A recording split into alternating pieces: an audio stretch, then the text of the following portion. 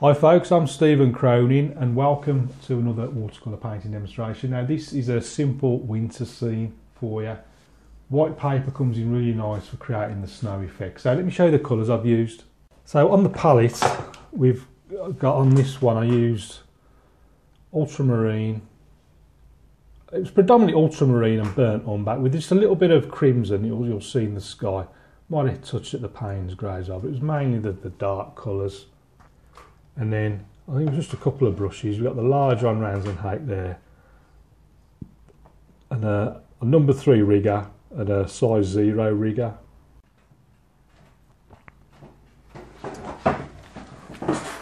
Right, so I'm gonna kick this one off with what colour shall I use? Let's go a little bit of blue. Bit of crimson in what little space I've made for myself in the middle, which isn't a huge amount. Let's just soften all that off. Just a little bit of colour up there in the sky.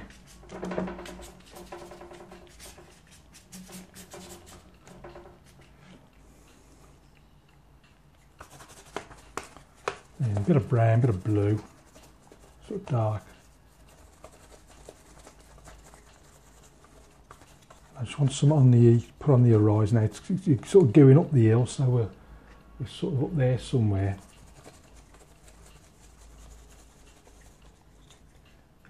But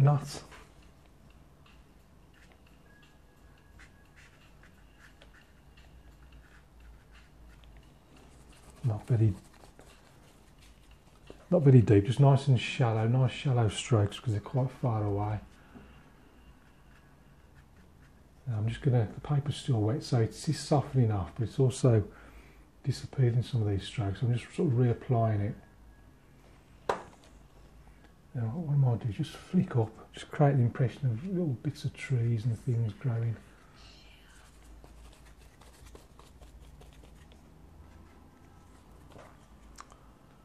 And also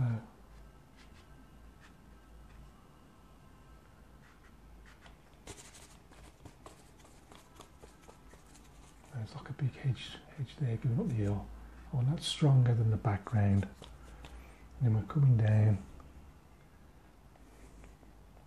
Then there's like a hedgerow along there.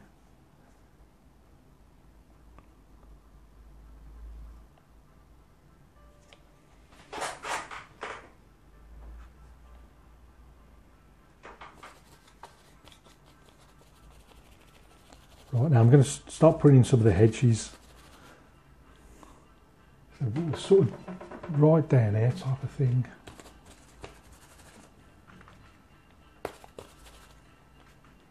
And then that sort of bends its way up.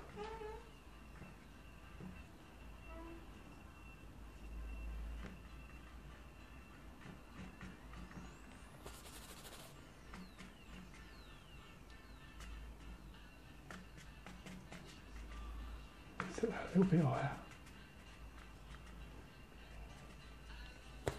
Now the other side. So the rest of that road looks quite wide there. And it's coming down.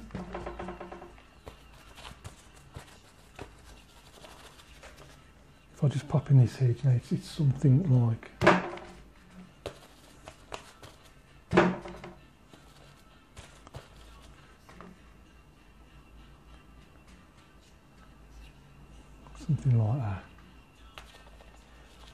There is like a big tree back there, and then that just goes off something like so. Must be a little bit darker. And then when we've got like a big tree, something like that, and then switch to the rigger brush. Plenty of water, and just mix some of these dark colours, bit of brown, bit of blue, bit of Payne's grey, mix these colours together, and I'll pop in all the branches now. There's something like this.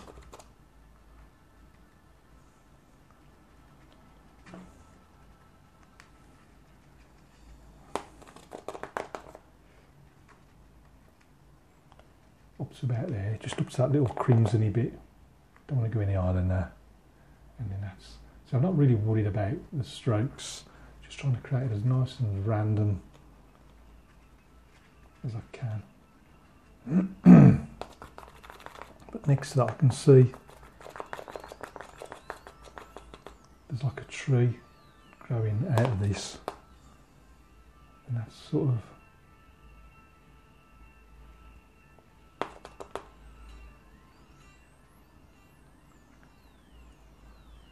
giving something like that.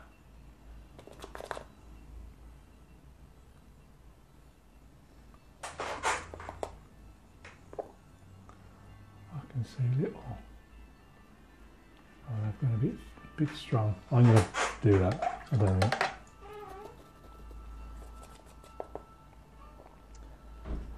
Now,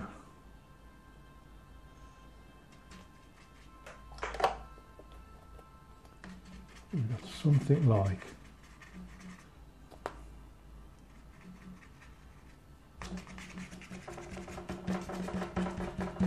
just like the tracks on the road, and they're coming down a bit more blue. They're coming down something like that.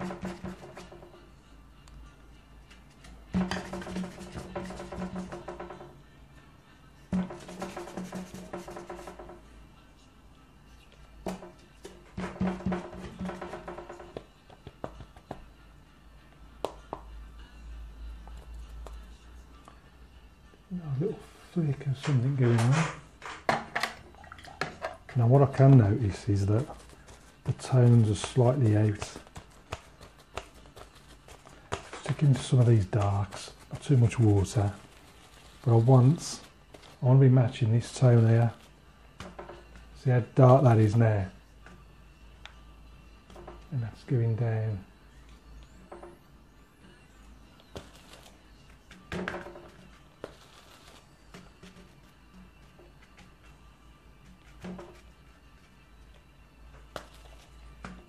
Darken it on this side as well.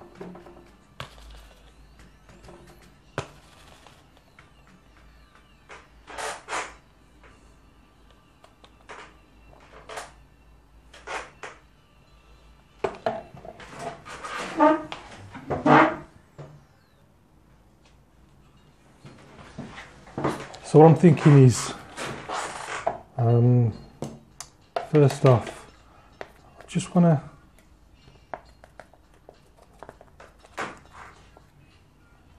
strengthen some of these twigs again, a little bit light, some of them. I might have had the sword liner on this. The sword liner holds a lot more paint and you'd have to keep reloading it like you do with the rigger brush. Although I find I prefer the strokes of the rigger brush, but it's a bit more laborious because it's just constantly reloading the brush, whereas the sword liner holds a lot more paint. That'll do it. I don't think. Hang on.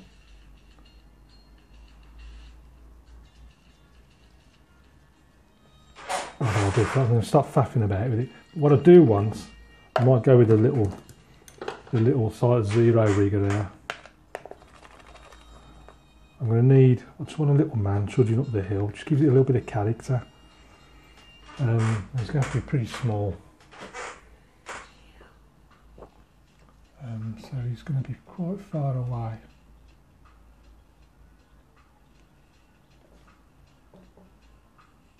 But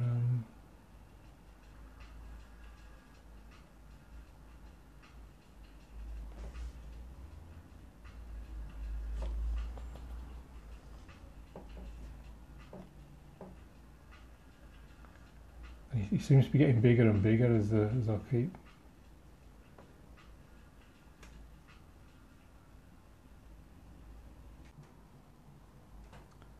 So what I want to do now is just put a big, strong foreground shadow to give the impression of some light in the scene. So I'm just going to mix a bit of brown, a bit of blue. little bit of that crimson that's in the sky there as well. Just mix that into it as well.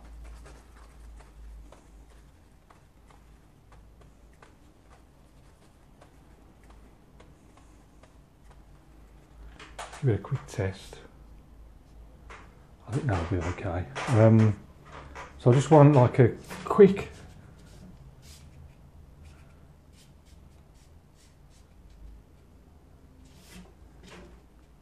one across there and then a few.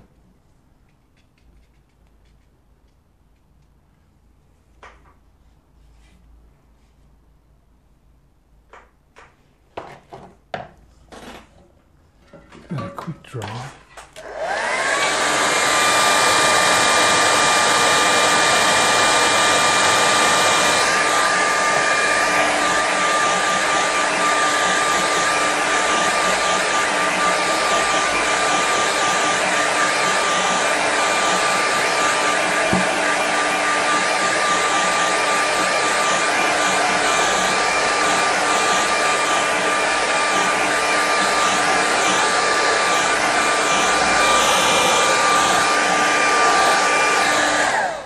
I want a little shadow off our little man as well, so just into that same mix,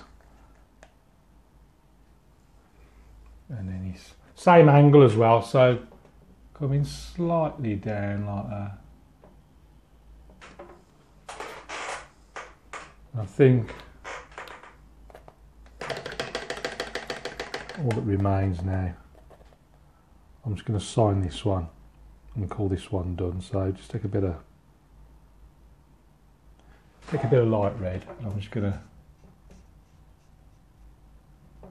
sign it down there. So let's stick a mount on that now and see what it looks like.